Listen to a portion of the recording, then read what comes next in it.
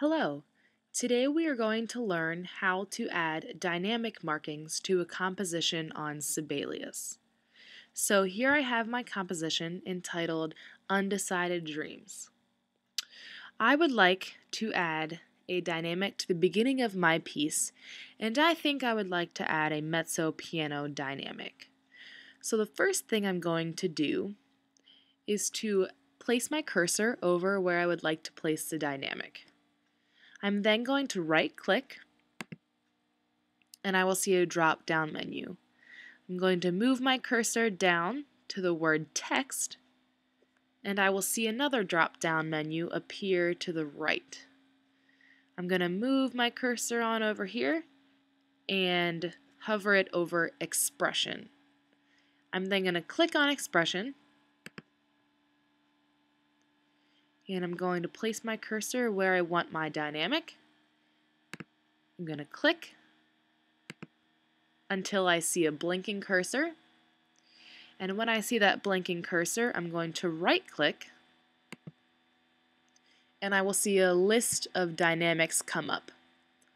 Here we have piano, fortissimo, even a sforzando if I'm feeling fancy.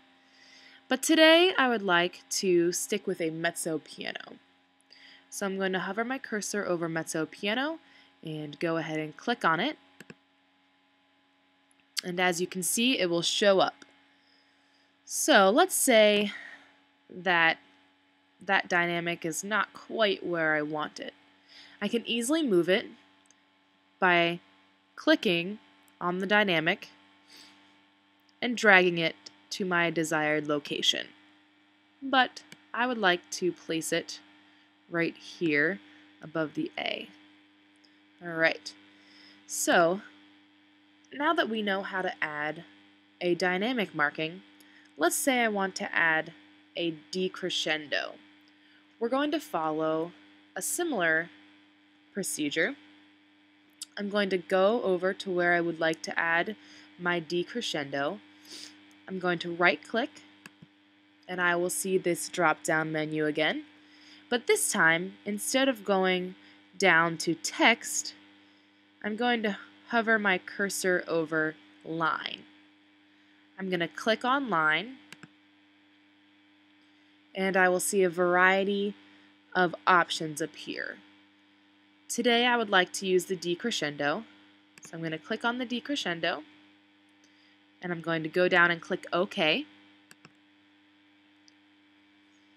Then I'm going to take my cursor, and you can see that the cursor is blue, and I'm going to click where I would like to place the decrescendo.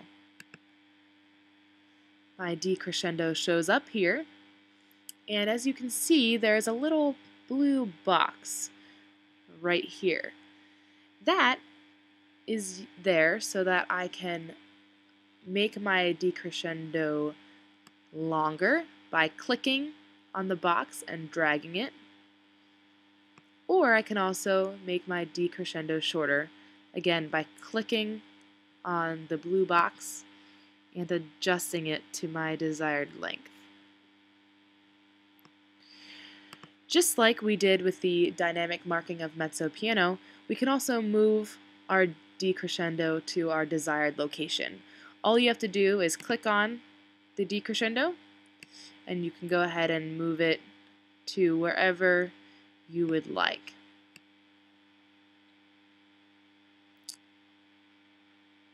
Like so. I hope this has been helpful to you, and I hope you enjoy the rest of your day.